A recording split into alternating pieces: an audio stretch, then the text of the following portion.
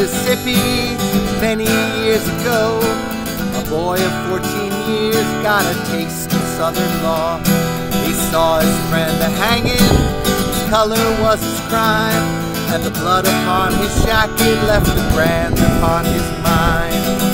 Too many martyrs, too many dead, too many lies, too many empty words were said, too many times for too many angry men.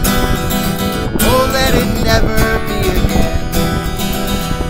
His name was Medgar Evers. He walked this road alone, like Emmett Till and thousands more whose names you'll never know.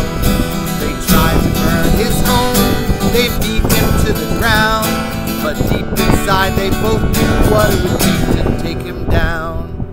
Too many martyrs, too many dead, too many lies, too many empty words were said, too many times for too many angry men.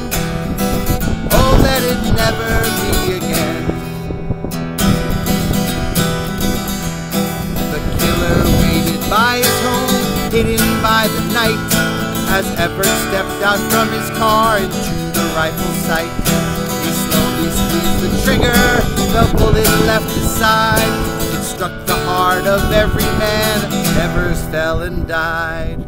Too many martyrs, too many dead, too many lies, too many empty words were said, too many times for too many angry men. Oh, let it never be again.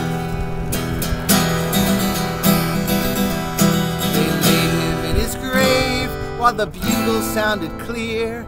They laid him in his grave when the victory was near.